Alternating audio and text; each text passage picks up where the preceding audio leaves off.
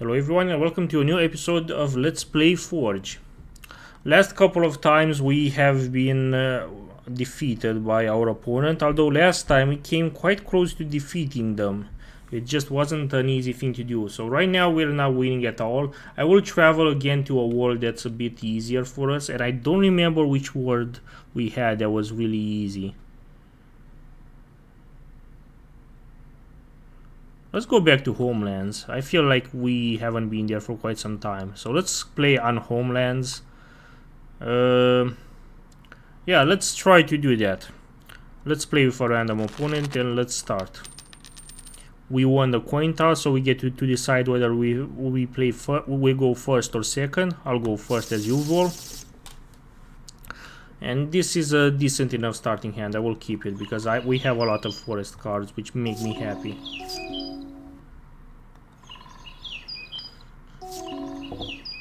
Now he summons, we're playing against Autumn Willow, and he summons a Willow Fairy, which is a 1/2 fairy creature which has flying. Okay.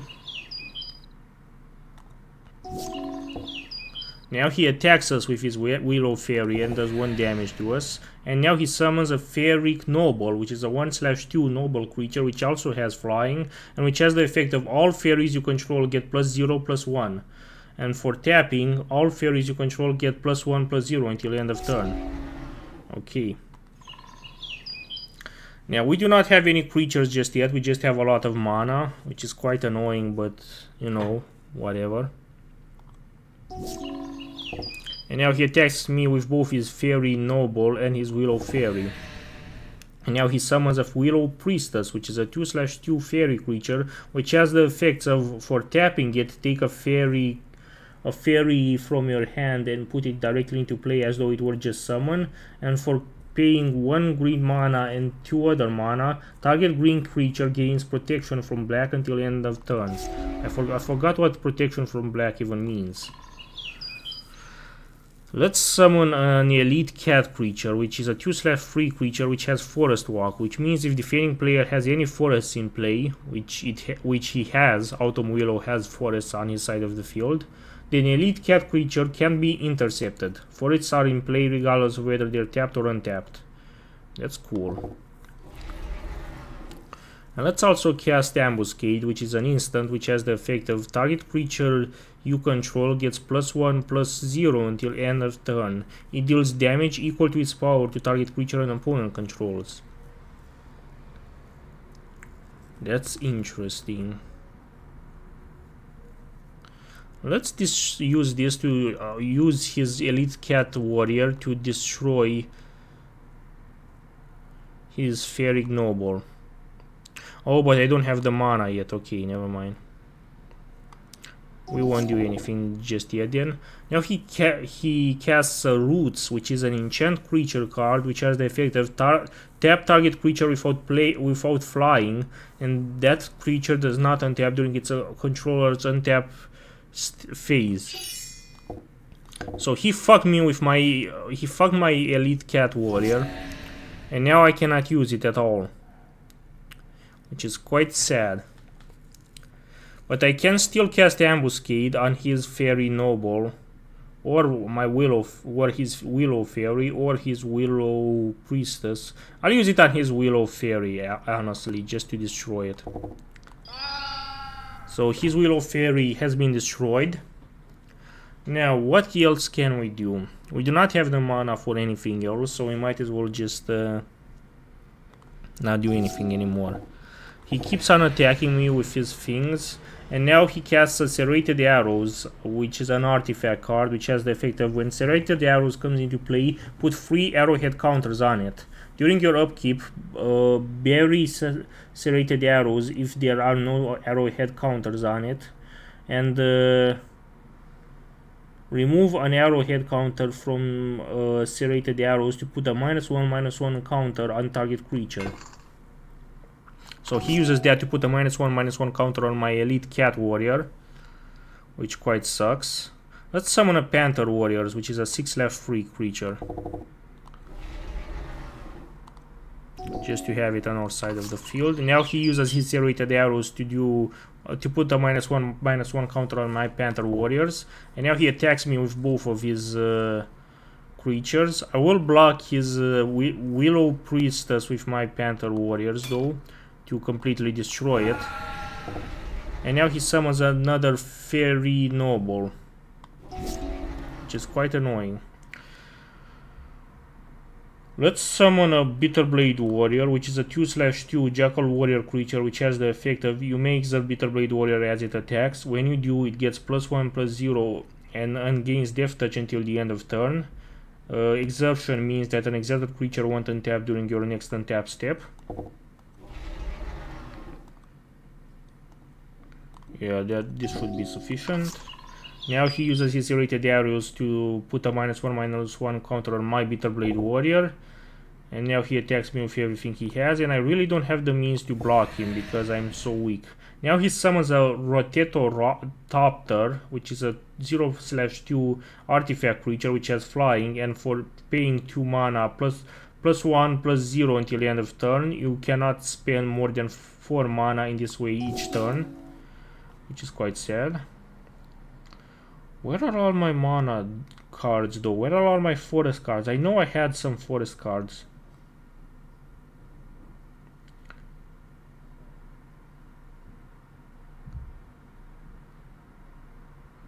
Let's put a Shed Weakness on my Bitterblade Warrior. Shed Weakness is an instant which does target creature gets +2/+2 until the end of turn. You may remove a -1/-1 counter on it. So let's use this on it. And also to remove the -1/-1 counter on it. And now let's also use an Ambuscade, which has the effect of target creature you control gets +1/+0 until the end of turn. It deals damage equal to its power to target creature an opponent controls. So let's do that to destroy his Spectral Bears. And now let's end our turn. He summons a second Rotetotopter. Oh shit. And now he keeps on attacking me. So that was annoying. Yeah, I'm not entirely sure what else to do right now. I can't just I can't block any of his creatures because none of my creatures have flying nor reach, so I'm kind of screwed. Finally we get a forest card, but this is too little too late and we cannot do anything about it. I can just attack him with my Bitterblade Warrior, but this won't do me much good anyway at this point. So I kind of lost this game because my forest cards came so goddamn late in the game that it didn't really matter anymore. That was quite terrible, and this is a terrible starting hand as well, so I am mulligan. This is a bit better. Yeah, let's remove riding the Dilo horse, and now yeah, we'll keep this hand. This is a decent hand. Let's summon a Feral Prowler, which is a 1/3 cat creature which has the effect of when Feral Prowler dies, draw a card. He uses his mana to summon a Spectral Bears, which has the effect of which is a 3/3 Bears creature, which has the effect of if Spectral Bears is declared as an attacker and if any player controls no black cards, it does not untap during your next untap phase. Okay, that's convenient for me.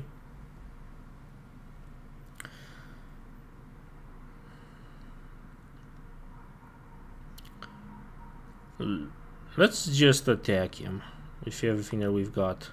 Alpha Strike. He will block me with his Spectral Bears as is expected, and normally my Feral Prowler would die from this battle because it one has 3 toughness, whereas his Spectral Bears has 3 power, so that's enough to kill my Feral Prowler. And his Spectral Bears would survive because he has 3 toughness and my Feral Prowler has only 1 power, so not enough to kill it. But I can cast Stun Shed Weakness right now to boost my Feral Prowler's power, because what Shed Weakness does is target creature gets +2/+2 until the end of turn. You may remove a -1/-1 counter from it. So +2/+2 means that my Feral Prowler would get up to 3/5, and that with free attack it would be strong enough to destroy his Spectral Bears, which has only 3 toughness. And I can cast it right now because it's an instant, so you can basically cast this whenever you want as long as you have the mana to play it. So let's do that. We destroyed his card.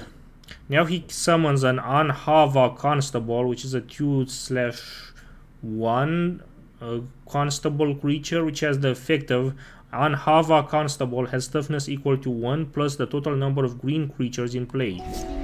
So that's annoying because I only have green creatures in my play, so that really fucking sucks. Let's summon a giant spider right now, which is a 2/4 spider creature which has reach, which means that this creature can block creatures with flying.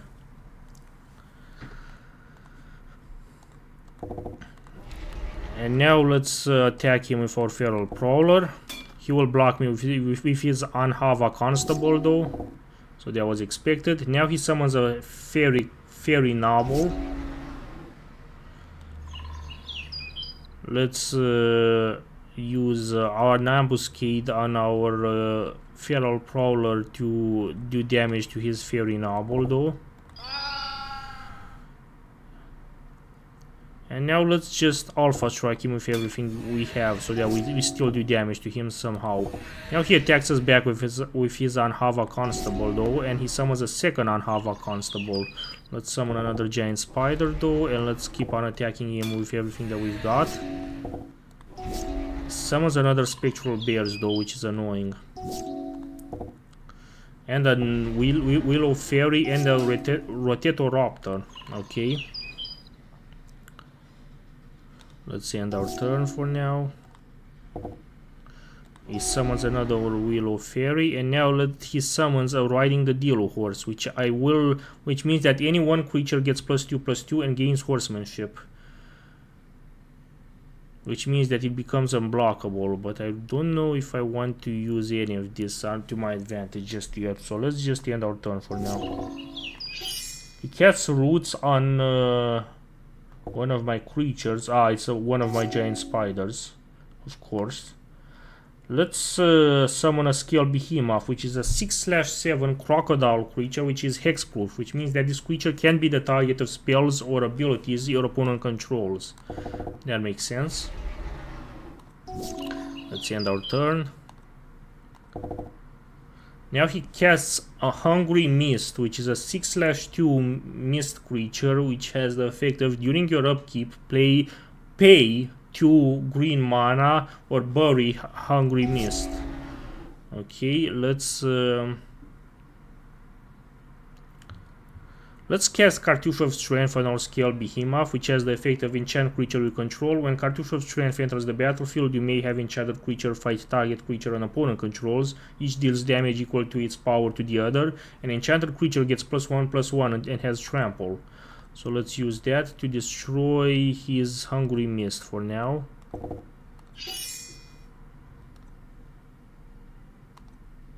That seems to make sense to me. And now that's it for now. He casts Serrated Arrows though, which weakens one of my giant spiders, but that's fine. I will cast an Ambuscade on my Scale Behemoth to have it destroy one of his creatures, specifically his Spectral Bears. Oh wait, should it be his Spectral Bears? I don't know if it should. What Ambuscade does is that target creature you control gets +1/+0 until the end of turn, and it deals damage equal to its power to target creature an opponent controls. You know what, that sounds good enough. Let's cast this on our Scale Behemoth to destroy his Spectral Bears. And now my Scale Behemoth is up to 8/8. Let's cast another shade. Let's cast a Shed Weakness on it to have it get +2/+2 until the end of turn as well. And now let's cast Riding the Dilo Horse on it so that it gets +2/+2 once again and gains horsemanship, which basically means that it will horsemanship means that it won't be blocked by any of my opponent's creature, which don't. It becomes unblockable to any of my opponent's creatures which don't have horsemanship as well. And because none of my opponent's creatures has horsemanship, that means that it's unblockable for all of them. None of them can block it. So let's cast Riding the Deal Horse on my Scale Behemoth, and let's just have it attack him full force. So now he's down to 5 life,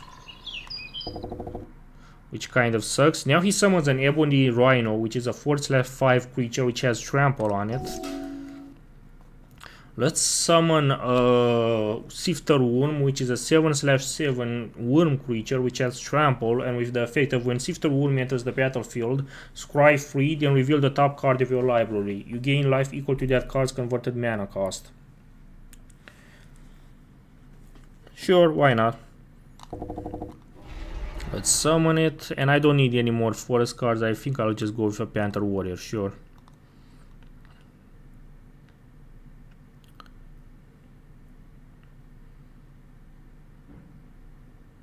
Let's end our turn for now. He casts another Serrated Arrows to fuck with me, and he summons another Fairy Noble, but that won't do him much good. Let's cast the Panther Warriors now, and let's just Alpha Strike him with everything except our Giant Spider, because Giant Spider has 0 power right now. Now he will block me with everything he has. He blocks. He is blocking my out. Wait, he is blocking. My Feral Prowler with 2 Willow Fairies and a Fairy Noble.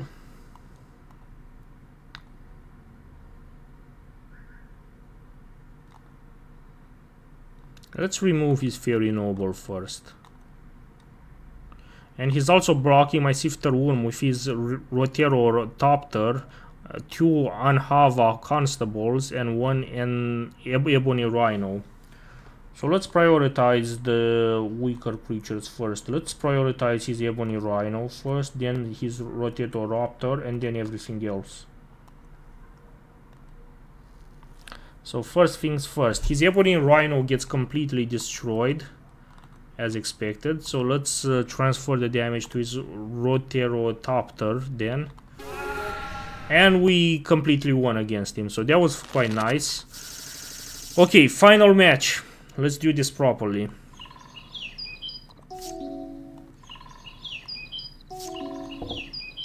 He summons the Spectral Bears. That's fine. We can deal with that for now. He will attack us with his Spectral Bears.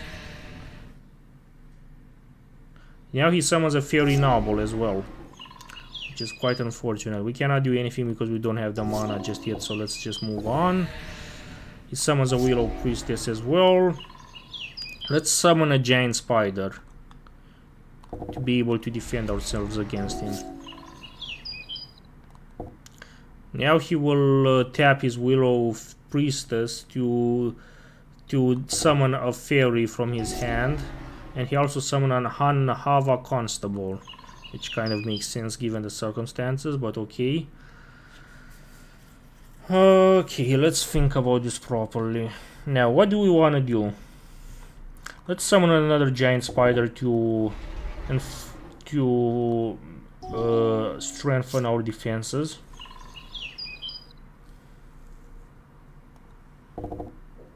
He summons a Serrated Arrows though to start weakening my defenses, which is quite annoying for him, but whatever. Now let's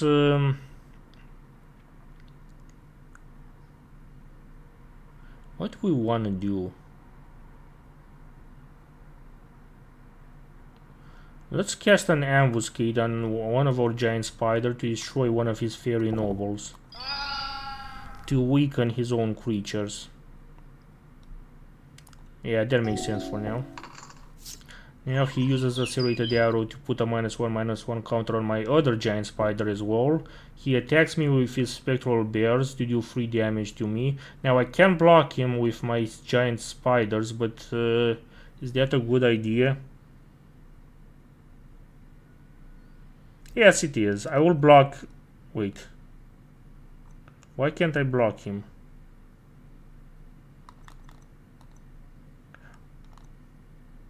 Now I can block him. So I will block him with my giant spiders, and I will also cast a shared weakness on my giant spiders to be able to deflect his attack and destroy his own creature, which was quite nice. I need another forest card to unleash all my power, which I do not have at this point, which is quite sad. Yeah, let's end our turn for now. He puts another -1/-1 counter on my other giant spider, and now he's attacking me with his Willow Priestess. I will block it with my giant spider, and now I will cast Shared Weakness again on my giant spider to destroy his creature, and now he summons a Hungry Mist, which is quite annoying. But now that I have the mana necessary, I can also start summoning some good stuff as well. So let's summon a Thorny Elemental, which is a 7/7 elemental creature, which has the effect of you may have Thorny Elemental deals combat damage to defending player as though it weren't blocked, which is quite a nice effect, honestly. His Serrated Arrows dies. He has to pay 2 mana to maintain his Hungry Mist. Now let's summon a Sifter Worm. And now with Sifter Worm, yeah, this is fine. I will leave this as it is. We get healed just a tiny little bit. Can we cast Riding the Deal Horse? No, we do not have enough mana for that just yet, so this is fine. Now let's just attack him with our Thorny Elemental. He will block me with both his Anhava Constable and with Hungry Mist. So now we'll prioritize Hungry Mist for now. I think this is acceptable. Do you want to assign his combat damage as though it weren't blocked? Yes, because Thorny Elemental has the effect of you may have Thorny Elemental deal its combat damage to defending player as though it weren't blocked. I will use this effect to do 7 damage directly to the player. Although this will... Actually, no, I will not, because I want to start killing his creatures. Actually, no, I will do damage directly to him. I think that's an acceptable compromise. He summons another Willow Fairy. I will summon a Shepherd Monitor for myself.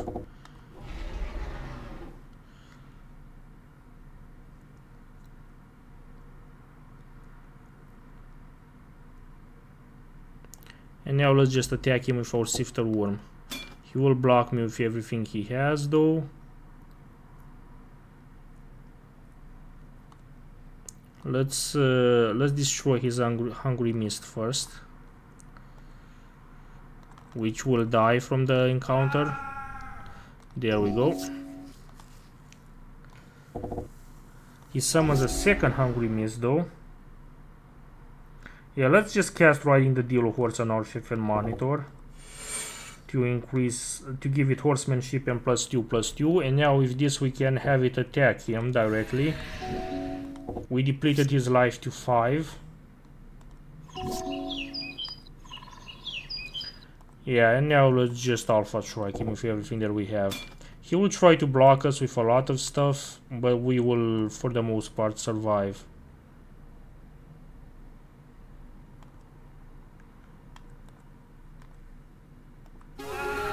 Yeah, and we won.